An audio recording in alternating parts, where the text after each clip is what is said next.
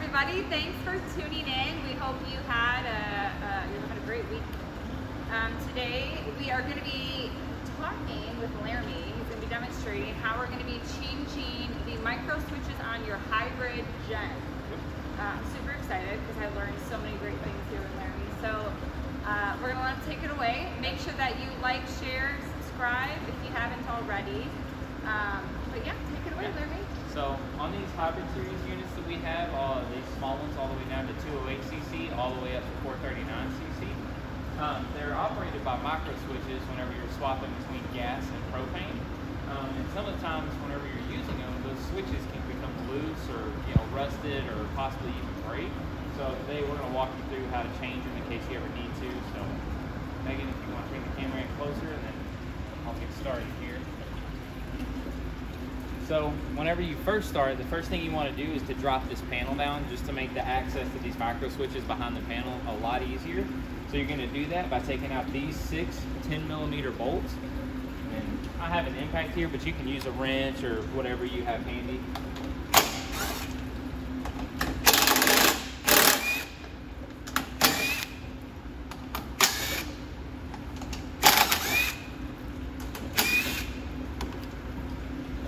Get those 6 off, you have to also remove these 3 that hold on the LPG regulator. This will keep the panel from rolling down, so just continue down here.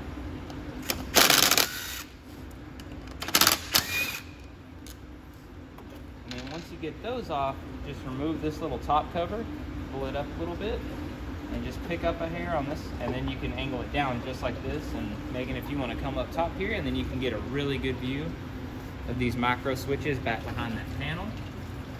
So this one right here, this is the main micro switch 1. This is the off function. This one right here is the micro switch 1. This controls the propane side, and the other one's kind of difficult to see because it's down there, but it's the exact same as that first micro switch. And so if you ever need to swap them, all you do is just take a screwdriver and you'll just loosen this Phillips head screw that's right on top here.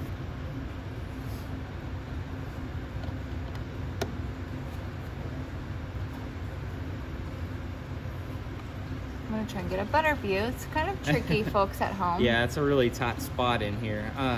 If you're having trouble seeing on the video, you can always call our tech team at 844-347-6261, and we have technical publications that show really good close-up pictures of this process.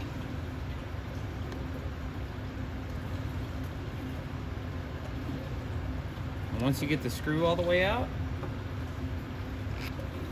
and you should be able to just pop it out of its little housing. And there it is right here. It's kind of difficult to get in here. You can pull them loose, or sometimes you may need to cut this little zip tie right here. And then just remember, before you do this, like this one already came out, it goes right here. But you want to make sure that before you go to start taking these wires off, that you take a picture of each side, on that side and then this side. That way you always remember where the wires go. That's a great idea. Or my recommendation would be to hold the next micro switch, just hold it right here side by side, and then just do one wire at a time. Okay. But again, if you do ever mess it up, we have the wiring diagrams available, so just feel free to give us a call and we can get those sent to you. That way if you make a mistake. The other thing I would recommend too is when you're pulling these, make sure that you grab them by the spade connector here, and they should just, sometimes you have to wiggle them, but they should just slide right off. But sometimes they can be crimped on there pretty good, and you want to make sure that you don't pull that whole spade connector off of the wire. So if you have to use pliers or something, make sure that you grab the spade connector and not the wire. Otherwise you run the risk of ripping that wire out of the socket. But once you get it all replaced, then it's just as simple as putting it right back into the housing. Just flip it right back over, and make sure the switch right here is facing on the inside. Just pop it right back into place. And then sometimes, like this one, it can be a little bit tricky to get it in there. If you're having trouble fitting it all the way down in, just simply turn the fuel selector over to one of the other switches. Can you show me one more time? So just press down with your thumb on the back side of here, and then just rotate this switch over into another position, and that'll free up you a little bit of clearance to get it sucked down where it's supposed to be. Okay. Now, is that red light supposed to be on? Yeah, it's just on just because I have it over to the gas side. Just wanted to make sure. So as long as we have the as long as we did our job right and we swapped this main micro switch, as soon as we flip it over to the off position, it should go straight off.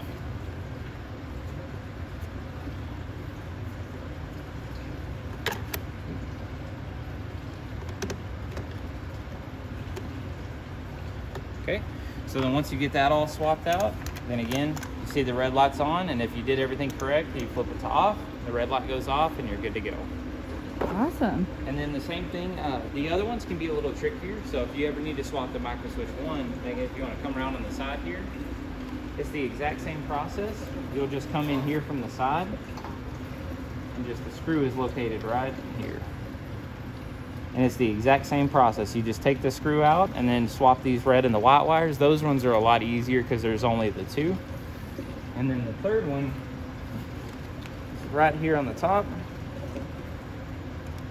Move these wires out of the way so you guys can see. You want to come around here, Megan? And it's located right here, and the screw to replace it with is right there.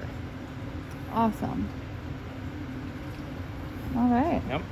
And that's pretty much it. Once you get everything back together, just make sure all your wires and everything are all firmly connected. And then just this panel, I would recommend starting all these by hand, just because you don't want to cross thread these, because then again, it's going to be really difficult to get these bolts back in. Okay. So I would definitely recommend starting them all by hand.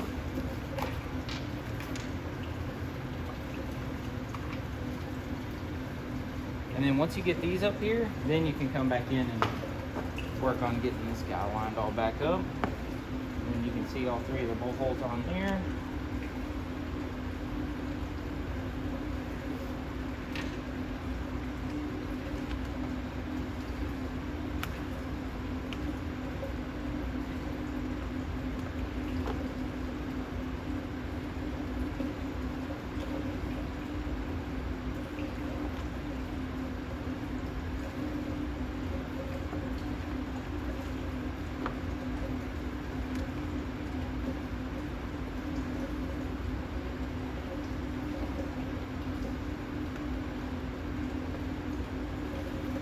Get all these lined up, then you can just tighten them back down.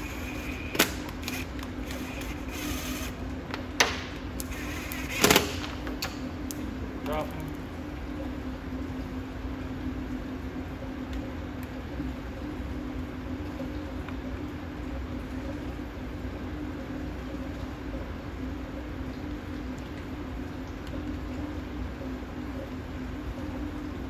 And it's also really good that you mentioned earlier, if you're doing this and you run into any problems, or if you just need a hand, you simply contact our tech team, either via chat, via email, or you can give us a call.